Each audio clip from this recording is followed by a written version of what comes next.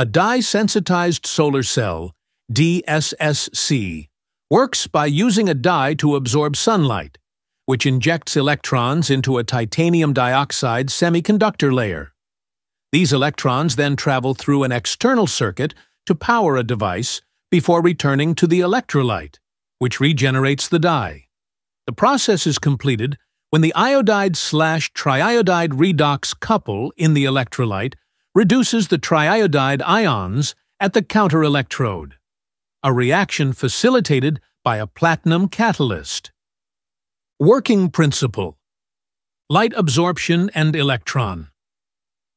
Excitation: sunlight passes through a transparent electrode and is absorbed by the dye molecules attached to a titanium dioxide layer. This light energy excites electrons within the dye, moving them to a higher energy state.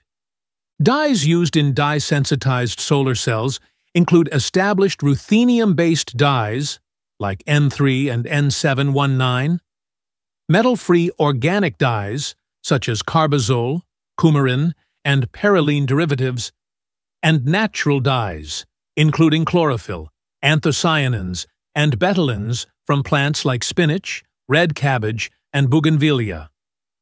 The dye's role is to absorb light and inject electrons into a semiconductor material, typically titanium dioxide, to generate electricity.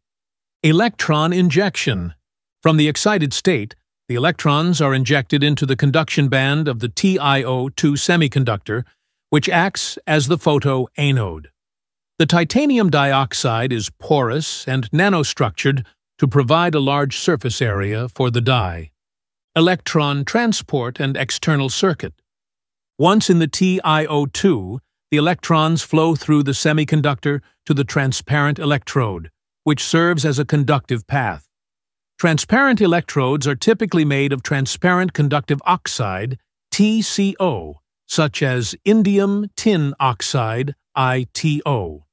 They then travel through an external circuit to the counter-electrode, cathode, where they perform work by powering an external load. Dye regeneration. After injecting an electron, the dye becomes oxidized. To continue the process, it receives an electron back from the iodide ions in the electrolyte solution, regenerating the dye in its original state. Electrolyte regeneration. The electrolyte contains an iodide/triiodide redox couple.